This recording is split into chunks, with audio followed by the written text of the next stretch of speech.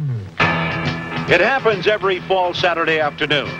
Thousands cheer the excitement and pageantry. Coaches ponder, and players charge onto fields across America. There have been many great teams over the years, none that comes close to this one. For these are the finest 23 players in college football. The 1980 Coaches All-America team. The official 1980 All-America football team.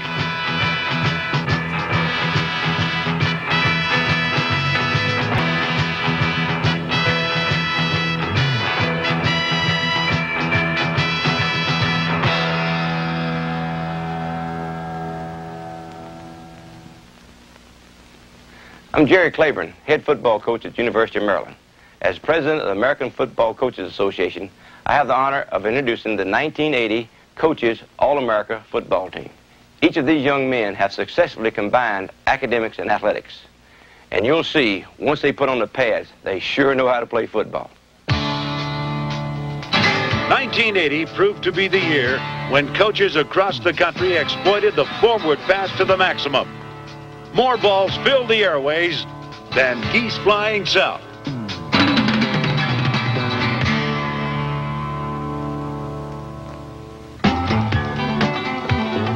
Of the flock of quarterbacks, two stood out. Jim McMahon of Brigham Young University is only a junior, and opposing coaches flinch when you say it. Last year it was Wilson, before that Nielsen, but in Provo, they feel McMahon is the best of them all. To say he had a great year would be an understatement. Number 9 is the first seasonal 4,000-yard passer in NCAA history. In leading BYU to its third straight WAC title, 4 new records fell to the arm of the Cougar signal caller, including a record that stood since 1969 of most TD passes, 47 in a single season. With another year of eligibility left, few records are out of Jim McMahon's reach. Part 2 of the coach's quarterback tandem is Mark Herman of Purdue University, a starter for Coach Jim Young since his arrival in Lafayette. Mark has done more for our program than you could ever expect an individual to do. He's the most accurate passer, I've got to believe, that's been around in certainly a long time. He's had a great deal of pressure on him since his freshman year, and he's handled it extremely well. I've just wanted to drop back there and then throw it because I feel that's what I do well, and I enjoy doing that. And you know, when you hear that crowd roar, it gives me a special feeling, and it's just really gratifying.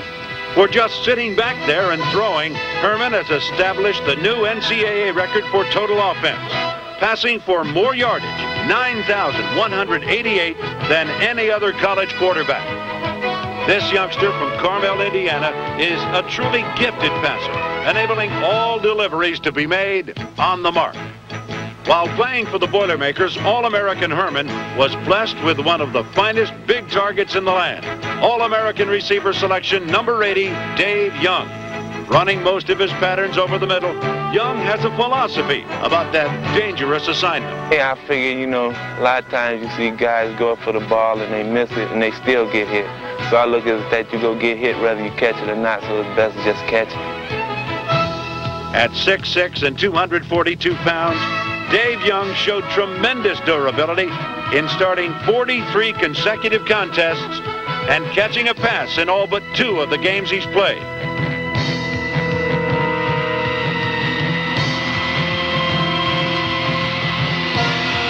It's not hard to figure out why all Purdue's receiving records carry Dave Young's signature.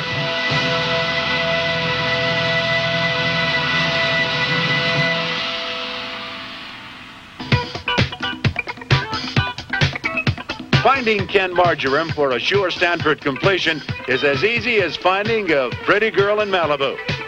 He's got it down to a science. The main thing I try and work on is concentration. When the ball's in the air, whoever's around me, the only thing on my mind is just to go after the ball and get both hands on the football. When I was younger and I lived on the beach in Fountain Valley, which is near Huntington, Newport Beach in Southern California, I would play Frisbee, and it's kind of the same thing. And, you know, when the ball's in the air, I just go after it the same way I went after Frisbee when I was a little kid. Catching these funny-looking Frisbees for 6 points happened often enough for Marjoram to break the Pac-10 record for TD receptions. Dave Young and Ken Marjoram. Little wonder why they're coaches All-Americans.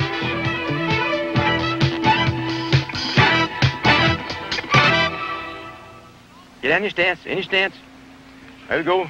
Right, 43. Which foot? Left. What step? Coach Jerry Claiborne of Maryland calls it the war in the trenches. Military terms best describe what happens at the line of scrimmage. No pass can be completed, nor run broken, without the hard work of unheralded men in the offensive line. Takes a lot of fundamentals, a lot of driving those sleds to be an All-American in the offensive line.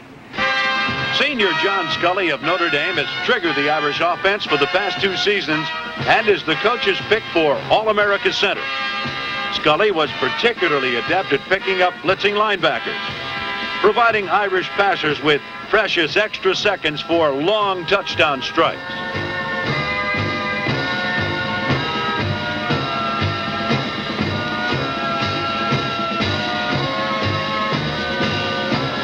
Louis Oubre from Oklahoma looks as friendly as an oversized bear cub. Put strap number 66 inside a helmet, and he'd sooner put you on your back than let you get a shot at an OU running back. At 280 pounds, Nick Ayer's pet name is the Bear, and number 72 loves it. BYU fans like him too, for his desire to keep would-be trappers off Jim McMahon, as Cougar touchdown dreams come true. Getting the little extra out of yourself is what Bill Dugan of Penn State believes makes you better than the guy across from you. The Nittany Lions know how Dugan feels, so it isn't strange to see them blast over number 77's left side in crucial situations.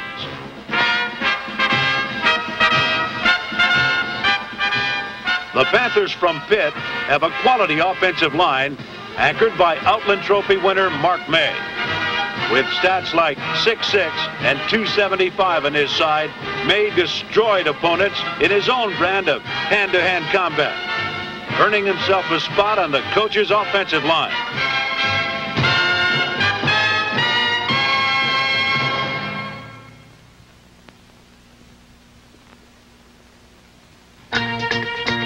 The new College Football Hall of Fame near Cincinnati is a special place where legends are remembered and displayed. A walk into the past with the greatest players of all time, dating back to the first All-America team, selected by Coach Walter Camp in 1889. No one in football has to ask, who's you?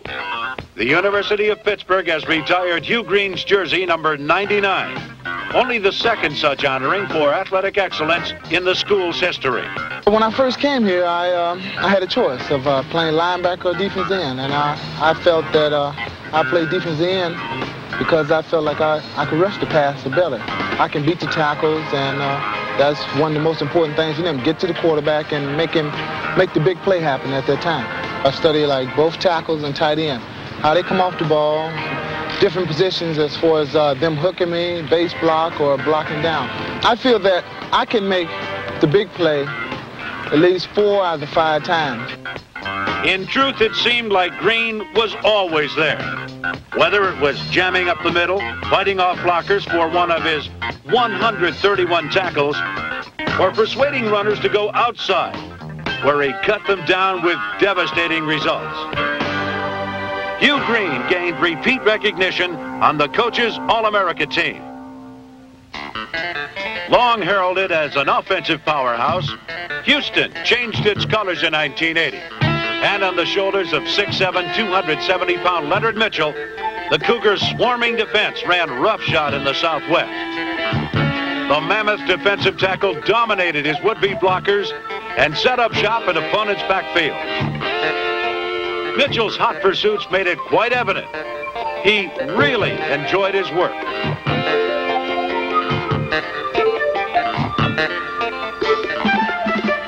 Senior nose guard Ron Simmons is a repeat from last year's coach's team. Fans in Tallahassee were treated to another vintage year of Florida State football and a trip to the Orange Bowl. Fighting off nagging injuries much of the year, Simmons anchored a stingy Seminole unit that led the nation in scoring defense by allowing only 7 points per game.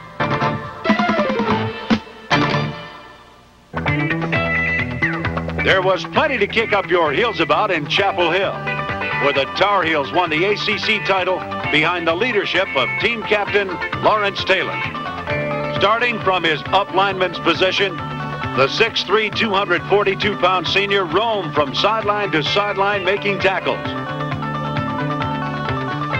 Opposing coaches swear one man couldn't be in all those spots at once.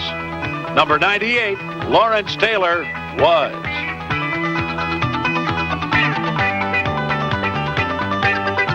E.J. Jr. of Alabama earned a reputation for searching out the football and delivering a lethal lick. A transformed fullback, Jr. was completely at home in the enemy's backfield.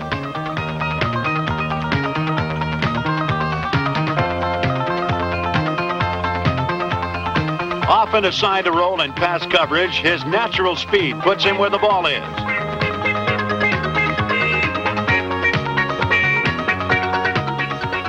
The chosen leader of the Cotton Bowl-bound Tide defense averaged 5 solo tackles a game. Bama's contribution to the coach's defensive line, E.J. Jr.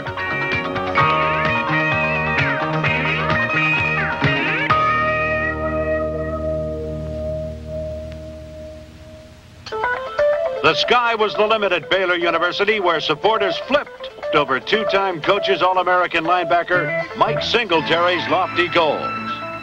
One of these days, I hope that I put whatever I have into that team to make it a Southwest Conference championship team. Maybe my freshman year it wasn't, maybe my sophomore year it wasn't, maybe my junior year it wasn't, but now it is.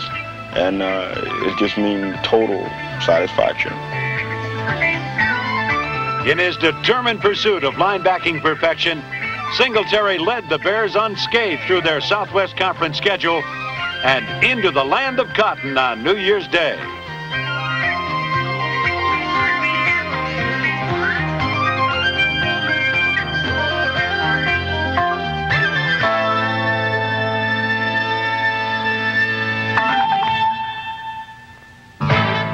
At Notre Dame, head coach Dan Devine has the highest praise for his star linebacker. Well, Bob Crable is a junior, and he's, I think, the third junior in Notre Dame history to be captain. I used to say he was the best junior football player in the United States. Now I'm not sure that he isn't one of the best players in the United States. I certainly don't know who I would trade for him. Leading the Irish in tackles, Crable's brand of disruption left opponents dazed and wary of their next encounter.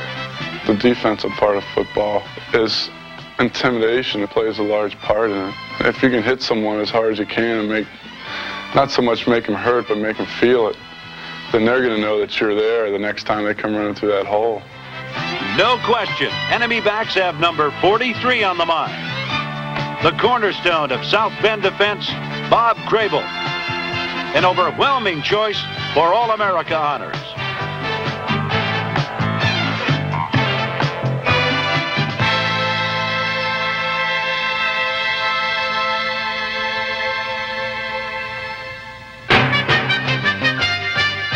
They make up the last line of defense, deep backs. Its members must be cautious in covering the fleetest of receivers, yet gamblers at heart to come up with a big interception. After close scrutiny, the coaches selected the 4 best for this year's All-America team. I have never been blessed with being on the field with any more gifted of an athlete than Ken Easley. Coach Terry Donahue's opinion was shared by fans who saw the 6'2" Easley's ferocious play. My responsibilities vary with the type of defense that we're playing. I read quarterback and running back on run plays. On passing plays, I read the release of receivers and the drop of the offensive linemen. So I'm basically keying 2 different things or 4 different things on various occasions. I kind of pride myself on being aggressive in my area. I don't think I'm necessarily mean or anything like that. It's just the way I play the game and my temperament.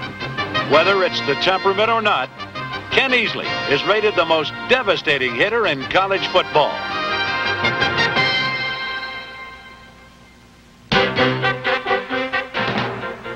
Georgia senior Scott Werner led the Bulldogs' opportunistic defense. At 6 feet and only 188 pounds, you might think Werner light for heavy tackling. Not so. In winning the SEC championship and a Sugar Bowl appearance, many big plays were needed. Number 19 had a knack for making them. Mustang Mania was probably invented by SMU's John Simmons. Not only did he patrol a secondary spot with 17 career interceptions, but ran punchback with genuine broken field artistry, going all the way with this dazzling 66-yarder against Texas A&M.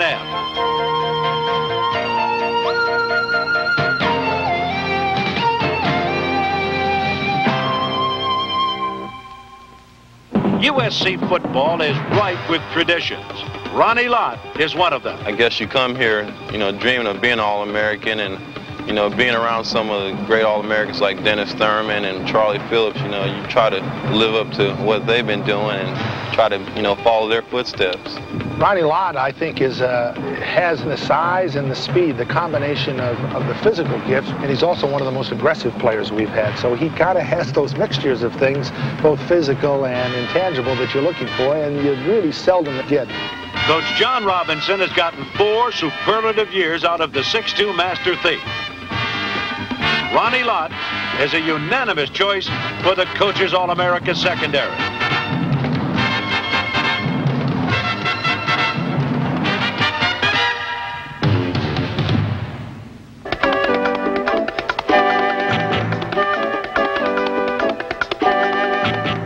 The pageantry, as much a part of college football as tackles and touchdowns.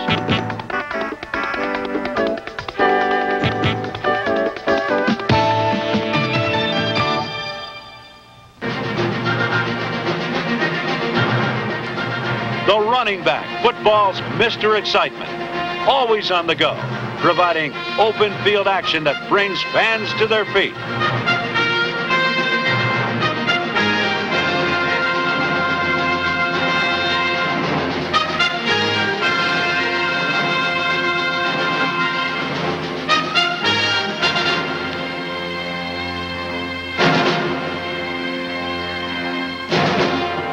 A quick, durable runner can take a team a long way. We analyzed some of the finest runners all across the country, and this is the coach's selection as the best runners of 1980. Nebraska rooters are bull watching once again this year, and senior Jarvis Redwine's flying feet have a lot to do with it. The classy I-back danced his way through opponents' defenses that were key to stop him. Puffing for 1,119 yards at 7.2 per carry, Redwine seemed to be in perpetual motion.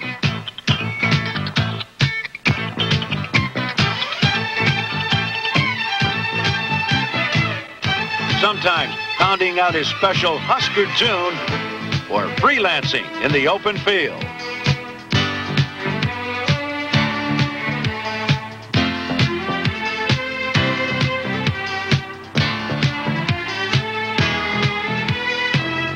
Marvelous Jarvis, Nebraska's most exciting player since Johnny Rodgers wore the Big Red. A sure choice for this year's Coach's All-America backfield.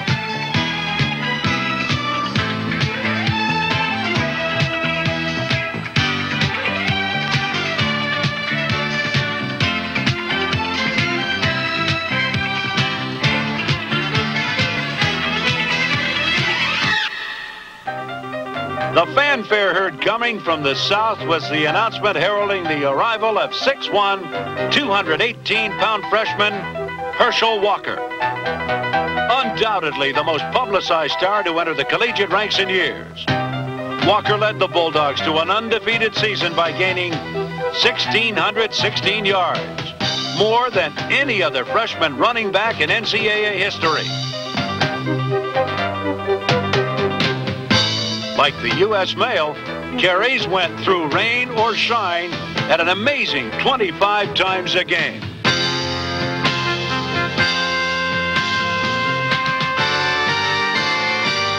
At the tender age of 18, number 34 was never off, and his slam-bang style simply wore down enemy tacklers.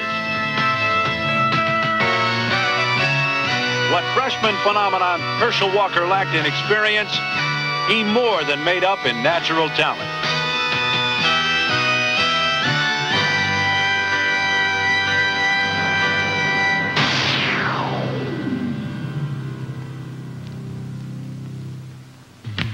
A bomb waiting to explode is the best way to describe South Carolina's George Rogers.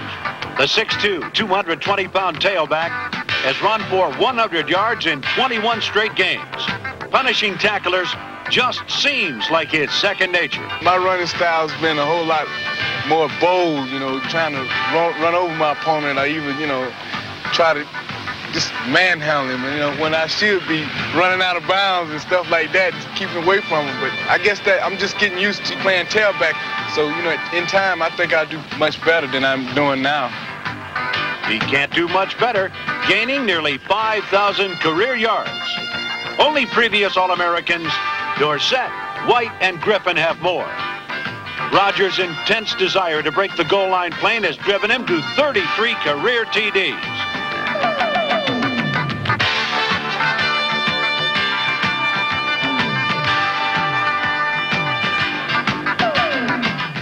George Rogers is South Carolina's answer to the energy shortage and the winner of this year's coveted Heisman Trophy.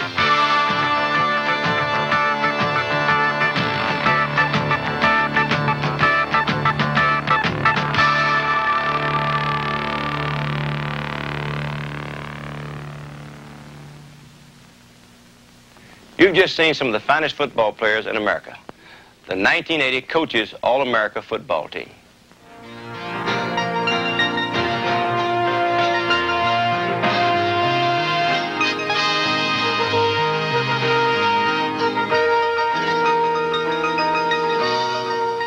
Let me take this opportunity to thank you fans for making this a great year for college football.